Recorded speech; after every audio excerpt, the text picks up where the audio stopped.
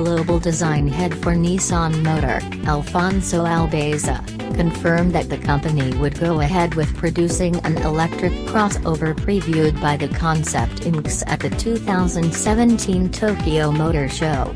"We are going to be expanding the EVs with a crossover. We hinted with the IMx," Albeza said when asked about Nissan's future green mobility plans. On the design front, the production IMx will have parts from the concept, Albeza confirmed, adding that there are a few elements that are on the actual car.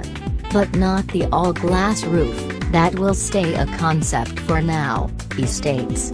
Nissan stated that the concept was capable of 320 kilowatts, 430 horsepower, and 700 Nm of torque, sourced from a high-capacity battery redesigned and re-engineered for increased energy density.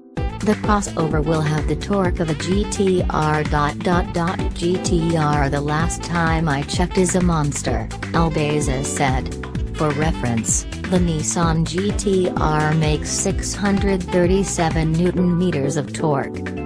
It's not just about performance, but the IMx is also about the new platform, the design head insists. Nissan said that the concept IMx adopts Nissan's new EV platform designed for maximum efficiency with a completely flat floor and low center of gravity. It is to be noted however that the second-generation Nissan Leaf already uses this platform. With an already existing platform, and the comparatively easier construction, as compared to a conventional combustion engine product, one might expect production of the IMx to commence soon, but that is not the case. It is at least 2 years from now, Albeza said when asked about the production car's debut.